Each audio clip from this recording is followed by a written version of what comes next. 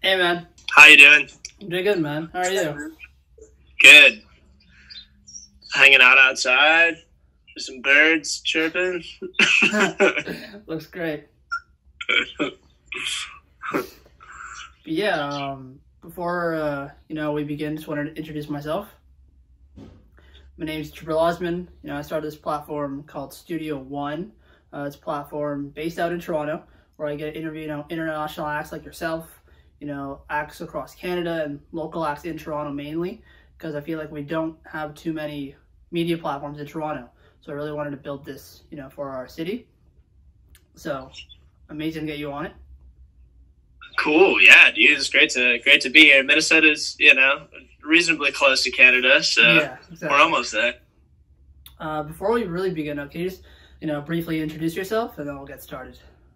Sure, yeah. I'm Jake Luppen. I play in a band called Hippo Campus usually, but I'm putting out a record under my last name Lupin right now. So it's my first solo endeavor. Amazing. Yeah, I mean, just in general, before we really dive into the music, with quarantine, how have you been handling that? How's life? Have you been in Minnesota the whole time? How has it been for you? Yeah, I've been in Minnesota pretty much the whole time.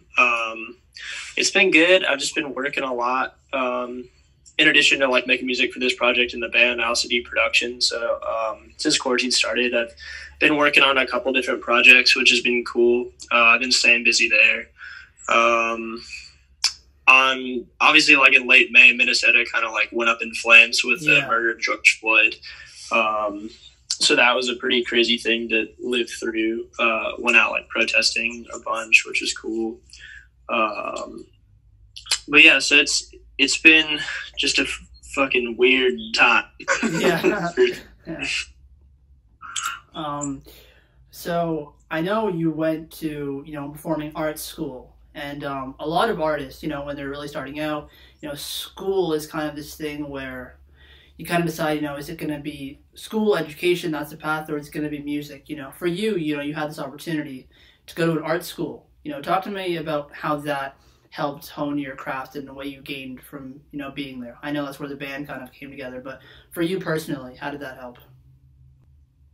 I think being in a program where it was so focused on growing as an artist was the most important part of what I got from high school. Building a community of artists was probably the biggest part. All my friends who I hang out with now, I went to high school with. It felt very much like a college sort of campus. I kind of got college out of the way in high school. It was an open campus, and you had majors and track focuses. So for me, I majored in vocal performance. So I studied opera singing, which is kind of crazy. No, that's amazing. I did that for 4 years.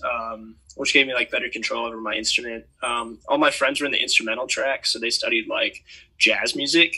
So I was in bands with them all the time, so I'd be able to pick up on what kind of things they were doing and what they were learning, just by association, sort of oh dude, can you show me that chord? What the fuck is that chord? Or what are you playing here?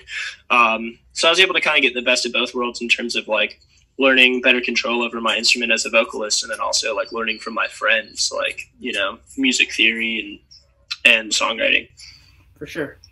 I know, a large part of your career is with the band, but I really want to dive deep into, this new solo record. But just briefly, how has being with the band, and releasing records and doing shows, how has that helped you into this stage in your career, going, releasing a solo record? Yeah, I mean, I pretty much grew up on the road. I mean, we started the band when I was 18, and then we were on tour when I was 19. So I just had to grow up really quickly, as a musician, as an artist. And starting that young gave me room to grow as I was getting older. We had a platform from an early age and high expectations, so I had to keep getting better at my craft in order to kind of keep up with the way music was changing. I didn't want to just be known for what I did at 19. I wanted to keep improving and growing. So that was a big thing that I learned. And then just being around those guys, they are all such incredible musicians and songwriters. I think that we've all learned a lot from each other, and we've all grown a lot from each other over that time. also just like getting into production. Like I never recorded before Hippo Campus, really. Like I recorded when I was really young, and then I took like a long break from it in high school. I didn't like have a good computer or recording program or whatever. So when we were making our first record, Landmark, I bought a laptop and Pro Tools and a microphone so I could record my own vocals. Yeah. So I always hated singing in the studio while there's like everyone there. So like at the very least, like the band gave me like the need to get a computer and like start recording, and then I got interested in production, and then I was like, oh man, I really would love to make my own record at some point and record it and like produce it. Yeah. So it gave me the means to kind of be able to do this sort of thing, and also the fan base too, like coming out with a project and like knowing that there's people that already like fuck with what I do, you know, gave me the confidence to be able to be like, yeah, let's fucking do it, let's go, let's see what'll happen. Yeah. You know, I'm not starting from like zero, I'm starting at like, you know, 30% maybe of what Hippo is. Yeah. Growing up, you know, listening to music, listening to artists, you know, going into, you know, debut album, you know, what does a debut album mean to you? And, you know, what does it feel like for you putting a debut record out, you know, in terms of just artists that you grew up listening to? You know, you kind of are in that same, you know, vein. You're about to release this introduction to yourself, you know, your own experiences. How is that? I think it's really great. I mean, like, again, when I first released music with Hippo, I was like 19, you know, so I was like a very different person from who I am now. And you only get to debut a project once. So like when we dropped Hippo, there was like, with that early shit, there's always going to be expectations based on like that early stuff. Like with this record, like there was no expectations of what it was going to be. And I got to just document who I was in the moment and like use everything that I learned and everything, you know, all the ways that I had grown as an artist to be able to like put this project out the right way. I kind of knew the pitfalls like previously of like releasing music, and I like knew all like the tough parts about it. So I was able to like the learning work curves. The release better this time around. Yeah. And you know, this record, you know, I've read that, you know, it seems freeing to you, you know. Maybe in the past you felt like you had to hide certain things, you know, on this record, you know, what does that, you know, mean to you, you know, in terms of just letting it all out, you know? Is it cathartic, you know? Yeah, when you're in a band, like, you just have to compromise a lot, you know, on your own vision. Like, the music we make within the band is very much like the band sound and the band's music. So like, even if it doesn't necessarily appeal to my taste, it like appeals to whatever the vision that the band has. You know, it's like a democracy. And with this project, I just didn't have to compromise anything. Like, it was fully like my vision and my taste. And it was like the first time I'd been asking those questions of like, oh, what do I want to do here? And I have to answer like every question that I have, which is, you know, like all of it rests on me, which was a challenge, being so different from what I was used to. But like, it was a really healthy exercise, and I learned so much from it that I could bring into like further collaborations that I do. I think once you like know yourself as an artist by doing something like this, it just makes you better in every other collaboration that you have moving forward. Yeah. And I know, you know, you worked with producer BJ on this record. I got a chance to listen to, you know, the record in its entirety. You know, the production is really incredible. You know, the vocals are really great and they shine through. You know, for this record, you know, in terms of the 80s, and I think, you know, you guys worked with, you wanted to make it modern, and you touched upon like Tears and Fears and Prince and stuff like that. You know, how did you guys cohesively come to the record? I know you started writing it or working on it during the Bambi's release. How did you guys come together to craft this record? BJ and I had talked about doing a solo record basically like right after Landmark dropped, just because we always like worked well together. I think like when it was the band mix with BJ, it was like a more challenging approach just because there's like so many opinions floating around and like different tastes, but BJ and I's taste always have kind of like aligned. So I just pulled up with like a bunch of demos that I had made on my computer, and I would just kind of like hand them off to BJ. And a lot of them, like, we use the vocals from those. Like, BJ would take my melodic elements and then kind of like put drums that like hit really hard underneath it and like affect it in a crazy way. So like most of these songs I made and like on my laptop and just like dropped them off with BJ, and then he did his thing. And then we were just like, oh, this is cool. But I wrote like a bunch of songs. I wrote like probably like 22 songs for it, and we narrowed it down to like 8. So yeah, I always like write a bunch for a project and then kind of like pick the best ones out of that. I'm very much like a a quantity over quality type of creative. Yeah. And touching on, this idea of, you producing, I read that that's something you really want to do, and during quarantine you've been doing that. I actually had a chance to talk to Samia, around the baby record. Sick. Yeah, just recently. I know legend. I know you produced for her too. Talk about that, because as an artist, there are so many different pathways you can take. Being in a band, releasing your own records, producing. Talk to me about that aspect. I think like fulfilling another artist's vision is like it's like almost more satisfying than like making a song yourself. To like make something for someone else and see them be stoked with the way that their song is portrayed is like way more magical, because you could like appreciate the song and appreciate the artist in a way like you never can with yourself. Like I can look at Sammy and be like, you are an incredible artist, and like your songs are incredible, and like what you're doing is amazing, more so than she'll ever be able to see in herself.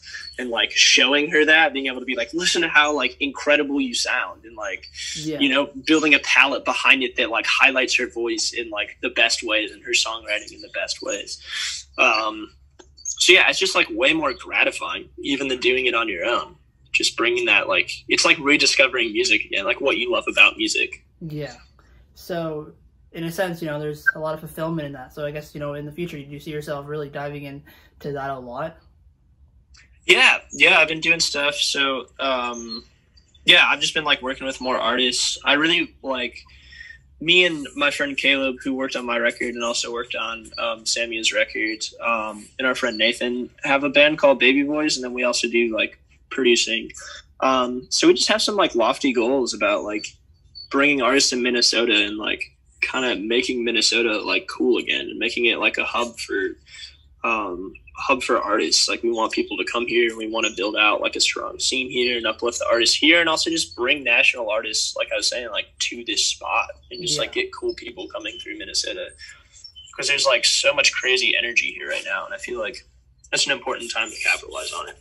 That's actually really important too. For me, building Studio One, that's me building like a media in my city. So for you, what's Minnesota's music scene like? Of course you're a part of it, but what is it like from a Toronto person's perspective? I'm not too sure what goes on there for you.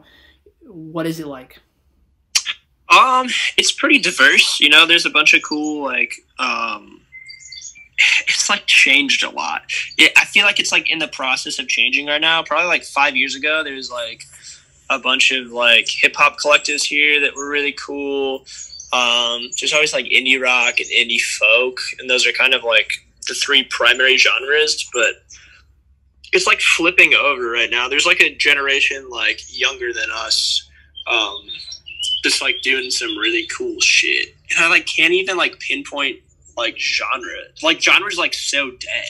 It's like really there's all this crazy like crossover going on genre wise. I think it's like in the process of being built, so it's hard to define it right now. But I think in like 3 years from now, people will be like, oh, like we'll be able to define like what the scene is. But now it's kind of like, I don't know, it's growing. Yeah, it's like in the process. Right? That's exciting. Going back to this record, you've released a few singles. Talk to me about the few singles that you released. I think you released visuals for Vampires. Talk to me about all of that. And on just a side note, how does it feel releasing records, during this time, in the world? It feels like it's definitely strange not being able to like tour on anything, because like performing is such a large part of what I've done for the past like 6-7 years. Like you put out a record and you tour it, and touring is the way to see how your music is working around the world. Like you can pull up in a place like Toronto and see that people are like listening to your music, and it's like, it's like your way of getting feedback on how the record's actually doing in a grassroots way. So that's like strange, but I do think that people are like listening to a lot more music now, just because there's like time to actually like sit down. This is a pretty like introspective record, so I think it's a good time to like put it out, just because people are like able to like sit down and listen to it, just because like you can't do anything else. You gotta like stay inside and like consume media. So it's like a good time. I'm stoked to drop these singles. Like I went harder in like the video and like visual department than I would usually go. or that I'd gone in the past, like with the band. Aaron Anderson is like a heavy hitter. He did like the Vampire and Murder video, and he's worked with Bon Iver a lot. I've always been a fan of like what Justin has done aesthetically, so it's cool working with him. And then the dude that did the first video, Lil Fuchs, I've been a fan of like for a really long time. He made a "This Will Destroy You" video that's like incredible. Yeah. So I've been wanting to work with him since like the early days of Hippo Campus, and finally this project, he's like, all right, I'm down. So I was like, hell yeah. Yeah, and I just like danced in front of a green screen. Like I shot like, Vampire or Murder and May on the same day. It's like this. It was just all like this green screen studio, and they're just like, all right, dance in front of a green screen. And I was like, all right, whatever. Yeah, and then Vampire I shot with our photographer Britt O'Brien. Shot some like camcorder footage. There's like a whole video that exists. It's just like camcorder footage of me in a vampire costume, like going around town. Yeah. We brought that to Aaron and kind of like chopped it, and then he like animated all those like crazy color things, and David Kramer, who does my graphic design, did all like the text. So yeah, I'm stoked with the way everything looks. Like the aesthetic is like really polished in a cool way. Yeah. Have you had a chance, to show the rest of the bandmates, this record? Have you had that time yet, or like? Yeah, so yeah. I sent them like pretty much right after it was done, and they were all really stoked on it. I didn't show them it like while I was working on it, like at all. I kept it like super tight. I was like, I'll show it to you guys when it's done. Like that's usually my mentality. Like I hate sending like demos and stuff out. I like to just show people things when it's done. So I waited until like the very end of it, and then I like showed them it. And they were obviously all like very supportive and stuff, and they all have their own projects, and we all like work on each other's shit. Like Whistler worked on a couple of the Lupin tracks, just like threw some like auxiliary percussion on it. So yeah, it's like all in the family. It's like that scene I was talking about. Like we all play on each other's stuff, and we all like, we are a band, but we're also like a collective of individual artists as well. Yeah. How does it feel this time around? The record is being released, in a week or two. You've released records with Hippo Campus. You've seen how the reception has been. It's been out in the world. For this record in particular, how's it going to feel when it's out in the world and it's your record? Is there anxiety around it? How is it? How does it feel being so close to being out? Having a record is a lot like giving birth.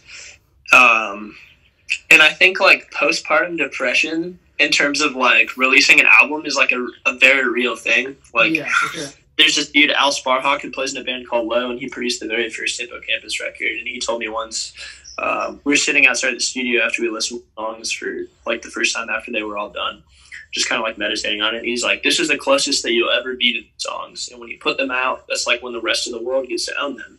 Like you own them until the moment it's released, and then everybody else owns them. So I'm bracing myself for that. It's always like a weird, sadness. I was even talking to Sammy about that.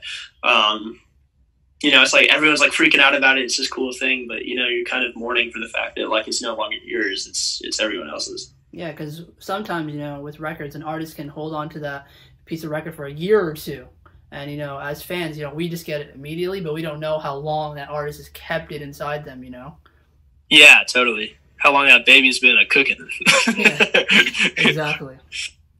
Usually when I get to like near the end of interviews, I would ask like an artist, how's the rest of your looking? I usually have like tour dates, I've seen, and, but because of COVID, that has all stopped. So for you in, particular, throughout this journey of your career, Hippo Campus, we know with this record, what's something you've learned about yourself personally that has elevated your music?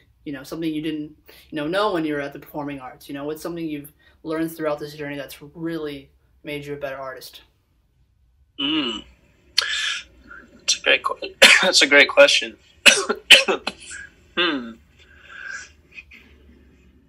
I think just like a sense of like self-confidence, and then also just like understanding my tastes and like what I like as a human. And I think that like extends beyond art into everything. Like I made this record about a breakup, and I was with this person for like 7 years, from the time when I was 17 until I was 24. So basically like growing up, I had like lived my life like kind of like for this person that I was with, and then for this band that I was creating with, and I just kind of lost touch with like what I liked, and who I was. And I think this record like gave me the chance to like find that again. It's like, what do I like musically? And then like during that time in my life, it's like, what do I like in life? You know, like who do I want to associate with? Who do I want to be with? Like what brings me joy? Yeah, it was like therapy. I don't know. Like making this record was like therapy. It's a therapeutic time. Yeah. No, that's amazing, man. I think that's what music is. And touching upon, you know, being on quarantine and this idea that, you know, we're all at home. I think music right now is something that is amazing for, you know, us, that we get to listen to a body of work. And it's good that, you know, you're in a space where this feels great to release and it's therapeutic and it's going to help you out in the future. Totally, man. Hope it helps other people out too. Exactly. Man, yet again, so happy that you were a part of, you know, Studio One. Really happy that we've had this conversation. Thanks for, you know, taking the time out, you know. I hope, you know, you have a great rest of the day. You know, I can't wait to see this record live. You know, I'll be in Toronto, you know, just waiting. Hell yeah.